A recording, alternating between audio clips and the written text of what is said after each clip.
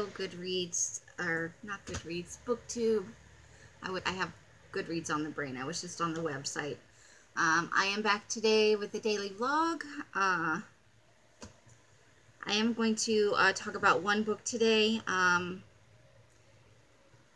It's This Is Where It Ends by Marieke Nijkamp. And I have some thoughts before I even get into what the plot of the book is. The plot, so I'll just do briefly. This is about a school shooting. It takes place in a small town high school. And I have some serious issues with this book. I really wanted to like it. I think it's a topic that probably needs more books, you know, to open up to discussion.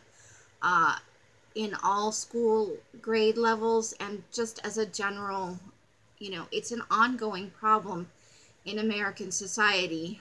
As far as I know, I haven't heard of any school shootings outside of the U.S., so it seems to be largely an American phenomena. But the book's author is not from the United States, and she has founded a group that is about diversity in YA, and I want to make sure, let me just double check. I want to make sure that this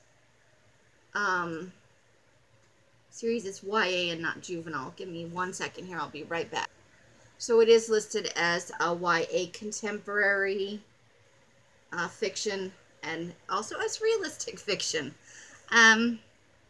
So the author is the founder of an organization that is specifically has a goal of encouraging and creating diversity in, I guess, specifically YA literature. And I think that's a laudable goal. However, adding diversity for the sake of diversity, I think, is counterproductive. And maybe it's because the author is not American and is writing about small town America and doesn't maybe get that you don't get a lot of racial cultural diversity in a small town. Largely, depending on where you are, you're going to get one type of person, and in rural America, that you're often talking about white people, and there may be a couple of minority families in town or different ethnicities. But typically, you're not going to find a melting pot of racial diversity in small-town America. So that was a disconnect right off the bat for me. Every character is ethnically diverse, is racially diverse. We're talking about diverse sexuality, diverse gender identity, and things like that.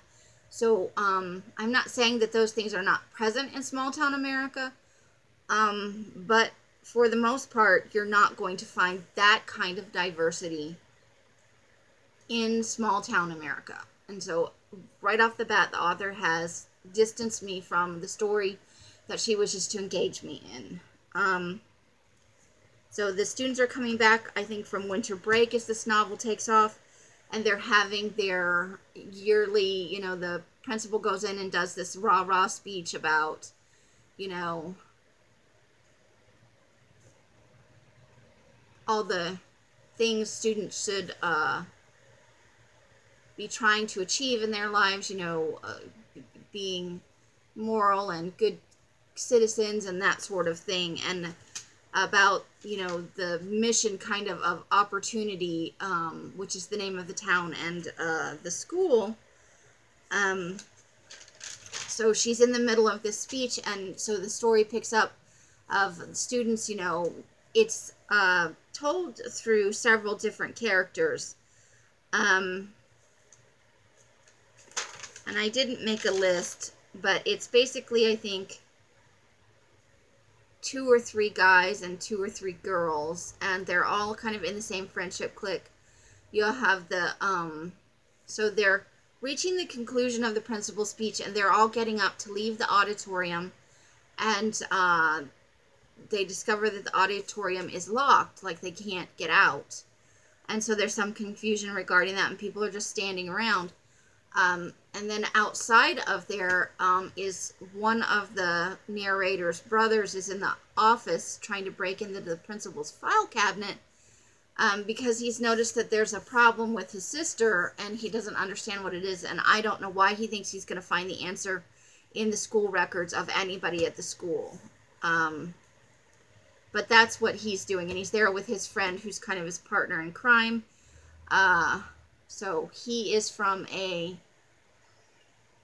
I want to say maybe they're Mexican or Latin American.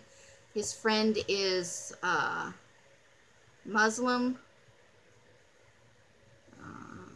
His sister is in a lesbian relationship with the sister of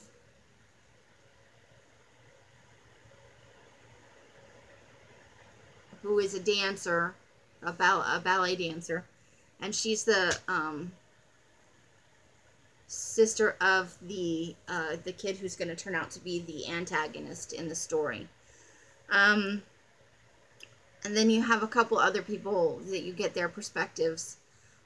There's people doing practice for track outside, and you get a perspective from a couple of those characters.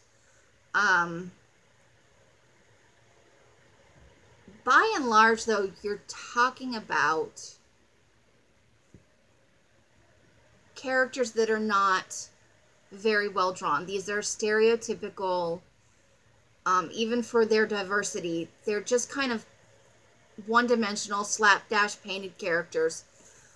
The novel itself is fairly short, so the doors are locked, the guy comes in, and he immediately starts shooting people. And so you're getting a backstory as you go forward in the novel. You're getting people thinking about things, and the two characters that were in the principal's office are trying to undertake a rescue mission, and then everything takes off from there. Now, I really, like I said, I wanted to like this novel. I think that there are issues here that need to be addressed. But the protagonist is just a selfish white kid. In this family, there's the brother, the sister. The mother has passed away. The father's a violent alcoholic. And I don't know how far I can get into this because it would be a lot of spoilers, but to me, it feels like the development of the protagonist character, that the author wants you to kind of feel sorry for him because his mother has passed away and his father's an abusive alcoholic. But that's not the whole story. And if you're really paying attention to the narrative coming from the sister and the sister's girlfriend and her brother, that he's just really not a very nice kid, and he does things himself that are abusive, and he's trying to, I'll just put spoilers on I'll just have to mark it as spoilers. I'm going to talk about this. And so if you have not read the book and you don't want to hear the spoilers, you should stop watching now, because I'm going to give away major plot points, and I'm going to discuss what trouble I had with this. So the sister, the mother in this family, in the shooter's family, was a ballet dancer, and it was a hard life for her, and she died. And the father then became an alcoholic, and he became extremely abusive, and his daughter has talent as a ballet dancer and has been practicing in secret because the father won't let her. And as the narrative develops, we find out that the brother keeps saying, everybody is taking my sister away from me, they're taking my family away from me. But we find out that what he's really doing is he is telling on her and creating situations where the father then abuses her while this kid stands by and watches, and then comes around and consoles her. He basically, the major plot drama is when he takes her ballet slippers that she's been practicing in this outbuilding on their land, to the father and says, look, she's practicing ballet, and then watches the father beat her mercilessly, and then comes and says, tries to comfort her and is trying to reestablish this relationship he feels they're losing, because she's got a girlfriend and he has negative feelings about the girlfriend, specifically because it's a lesbian relationship, but also because he doesn't want her to have a relationships or friends with anybody. I think they're twins, or they're very close in age, but I think that they're twins, and he just wants her to need him. He wants her focus to be exclusively on him, and for her to have no other friendships and no other interests or anything. He wants to be it as far as her relationships go. It's just the two of them against the world, and he feels like she's being pulled away by the girlfriend, by her friends, by her interest in ballet. He sees her, they're in their senior year, they're getting ready for their futures, and she wants to go to New York and pursue ballet professionally, and he is so focused on himself and his own wants and needs that he is an abuser himself. So I have a problem with that. Also, this is the only apparently white family in the town. So the bad guys are the white people, and that's, I have to say, that's probably fairly true to character. I think most school shooters have been white kids. In small town America, you're going to find predominantly white families. So even if I discount all the sexual diversity, the gender diversity, the racial diversity, the cultural diversity, I just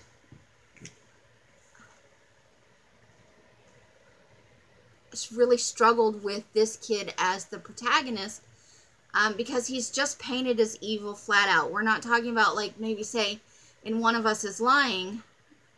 This is going to be spoilery too, so if you haven't read One of Us is Lying, don't watch this part. In One of Us is Lying, the killer, the person who's causing all the drama and is ruining people's lives, had kind of similar motivations, but they were, he felt like he was being cheated out of what was his due. So he wasn't being recognized for his intelligence, for his talents, for, he was being shunted out of friendships that he felt he deserved. He felt like he got cheated out of a relationship with a girl that he wanted to be with. So in looking at, I think one of the most fascinating things, if you want to coach it in those terms, one of the most fascinating things about these school shooters is, what are their motivations? We often hear that they're, loners, outsiders, that they felt like they were bullied or picked on, that life had not given them a fair shake.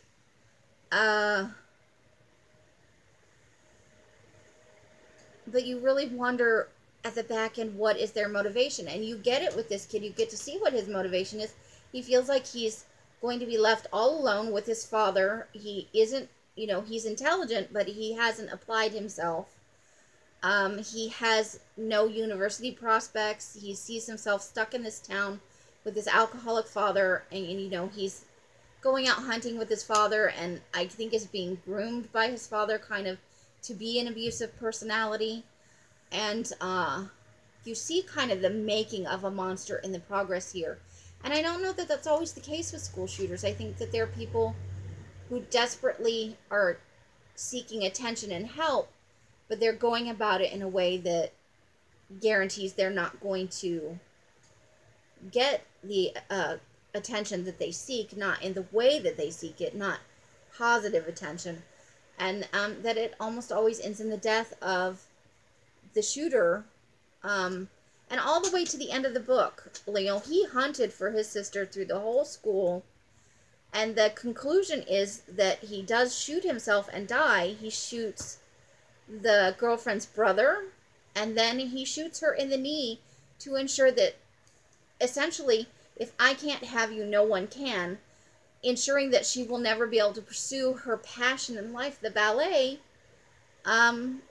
relegating her to a miserable small town life, presumably, because that was her passion, her goal, her so she might stay with the girlfriend and they might have a long relationship, but she's never going to achieve the things in life that she wanted, so she'll just become what he would have been had he lived, a bitter, unhappy, unfulfilled person. So he took the easy way out. He shot himself so he didn't have to deal with any of the consequences for what he's done. But he also, in checking out, fully ruined her life as well. So just a monster from the beginning to the end. When he's in the cafeteria and he's shooting people, he's not shooting people he has a grudge against. He's just shooting people. He's shooting the good people. He's shooting the teachers that have helped people. He's shooting students that have aspirations and goals in life. And sometimes he's just randomly shooting. He doesn't care who he hits. He just wants to be the center of attention. He wants everybody to look at and listen to him, and he doesn't care who goes down. So he's not taking out specifically anybody he has a grudge against or that he feels has wronged him. He is just killing people to kill them. You are my audience. You will pay attention to me, and if you don't, I don't care who dies. And I have to say, it appeared that he had one semi-automatic pistol and some clips. I don't know why a mass of students did not rush him. Yes, some of them would have died, but probably not nearly as many as he got away with killing. I think that by the end of the book, it was close to 40 people that were dead and many more injured. Not to mention the psychological trauma of having lived through this, and it literally was just random. He didn't care who he killed. He didn't have a mission beyond, look at me, I am the center of attention. You have ignored me and discounted me and, treated me like white trash, and you're not going to get to do that anymore. And then once, the brother of the girlfriend of the sister of the killer manages to open the auditorium and start shoveling people out without the killer knowing it. He gets a lot of people out of there. And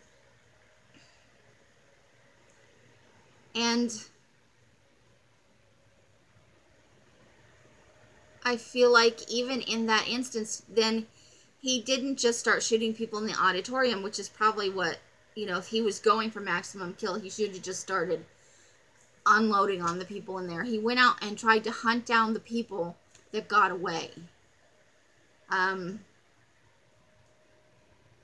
Like he just couldn't bear the idea that anybody was going to escape his wrath.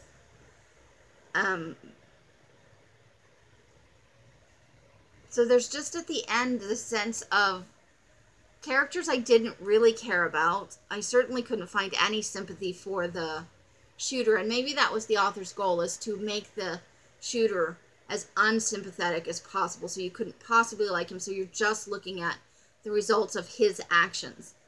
And I do kind of have a problem with that, because there's something wrong in the way we deal with youth now that is making people think that this is their option, that this is the way to deal with it, that they're going to go out in the world and show people that if they can't get the accolades or the attention or whatever it is they need, that they're going to hurt other people to show them that they have power when they didn't, that they genuinely have power over other people. And we just, I think, tend to there's a certain celebrity around that, but I don't know that in terms of at least media coverage, we talk about their behavior before and during, their friendships or lack thereof, their relationship with their parents, but we don't really get down into the nitty-gritty of what creates this psychosis in people, where that's their solution to the problems in their life.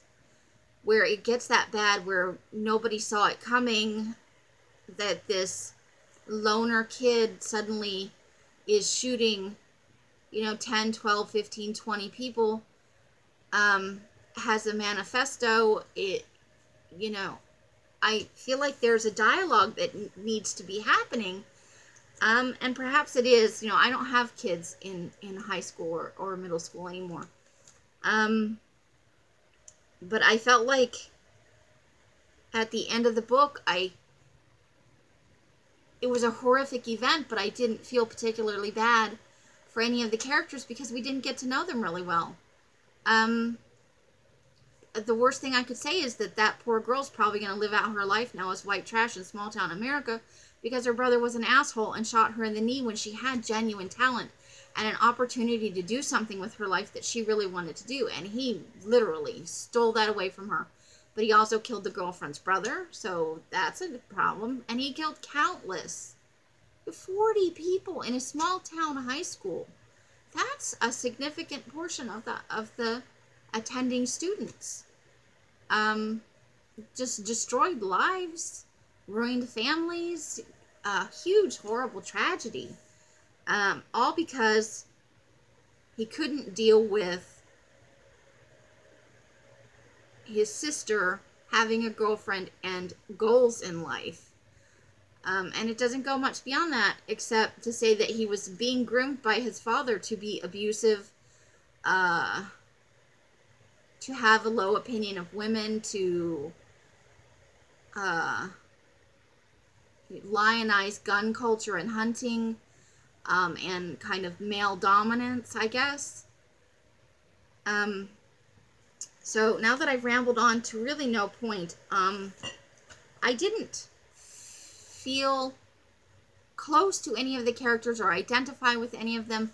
I identify with the tragedy as a whole. Like, this is indeed, it's a horrific event. There's no doubt about it. And the motivations of the killer just leave my mouth drop down to the floor. But as a book overall, I think that the author threw in diversity that wouldn't exist in this situation just for the sake of having the diversity. And I'm against that. I think diversity is great. I think it should be in books, yes. But creating this melting pot of characters in every novel, or having that be the goal of every novel, that every novel must have ethnic, cultural, sexual, gender diversity, requiring it, pushing it as an agenda, instead of letting it form organically when the situation is correct, and basically saying, well, we're tired of white characters and we're going to force you all to have diversity. That I can't get behind. I want to see diverse characters in more books. I want to see books about, where are the books like Devil's Wake and Domino Falls? The 7 characters there, you're talking about Native Americans, a number, I think 4 of the 7 characters are African American. The 2 are Native American brothers. And then I think there are a couple of Mexican or Latin American characters. So the core in the story there are not white characters. And they encounter, white people on their journey. But the story itself is about characters who are non-white. And so where are more stories like that? Why are we forcing diversity on people in situations where there might not be diversity? So I applaud diversity in novels, but not where it's being forced, where it's diversity because the author thinks there should be more diversity in a situation where it might not organically exist. And that I don't agree with. It takes away from the story, I think, in this case. It's just unbelievable to me that there would be this much diversity in a small rural American town. So that took me out of the story. Just the utter, there was nothing human about the shooter. He was, sure, he was a brother and a son and he had lost his mother, and he was living with an abusive parent. But there is nothing about him that is redeeming. All they can say is that he was coldly calculating in his intelligence. So, oh boo-hoo, poor Tyler didn't get a fair shake, and so he's going to go out and shoot everybody. But there's also that problem where, and maybe particularly in small towns, where you know somebody's living in an abusive situation. And I would suppose that everybody in this town knew that he was living in an abusive situation, and nobody did anything about it. They just let it happen. And you could see that he was in an abusive situation in the way he behaved at school before he got expelled. So rather than solving the problem that existed in the home, everybody just kind of looked the other way, and the situation grew out of that. So it's not just the fault of Tyler or Tyler's father or their family situation. It also, I feel like there's a certain ownership in the community for that problem. To just let somebody be abused, be in an abusive situation, watch him develop into an abusive personality when he may not have been to begin with. So those are all the issues I have with this book. And I really did want to like it, but I could not. I wound up giving it 1 star. I initially started it at 3, and the longer I thought about it, and the more I thought about it, the less eventually I was like, no, this is a 1-star book. I can't give it more than that. And it tried to be a good book, but it didn't get there. So I've rambled on enough about this book. Don't jump all over me because I talk about how there shouldn't be diversity in this book. Diversity should never be forced. It should, I would love to see more books with characters who are diverse, with a cast that is non-white, certainly more often. You don't see it often enough in books. But maybe that's because most authors, I guess, that are being published right now are white. But as with the book of Devil's Wake and Domino's Falls, I didn't even really think about it until I read a review somewhere of Devil's Wake, and they're like, and it was talking about the non-white cast. I'm using that, but it was talking about how there were no non-white main characters, and it was almost a complaint, but I hadn't really thought about it. I was just thinking in terms of they were all teenagers trying to survive an apocalypse. So it's not that I didn't know they were not white. It's just that it didn't draw me out of the story that they were not white. So it served the novel well, and it was nice to read about characters who aren't, the norm for most books that are published today. But where this author is kind of on a hobby horse about pushing an agenda of diversity. I think that, in the case of her novel, it takes away, and that it could possibly take away by maybe bullying new authors into thinking they have to create diversity for diversity's sake, rather than letting it grow organically based on the type of novel you're writing. So I would like to see that much more organically created diversity when it's appropriate for the story. And also, own voices of authors, more authors that are non-white getting published and becoming popular in terms of books. Old white people have had a run for a good long time. I don't see why others shouldn't have the chance to run with their literary goals, or their whatever their passions are in terms of writing. So in this book, I just think that it drew away from the story because it wasn't a realistic set of characters for a rural small town high school. Yeah, hated this book, wouldn't recommend it. Sorry. See you guys next time. If you watched to the end and all my rambling, thank you so much, and I will see you next time. Bye-bye.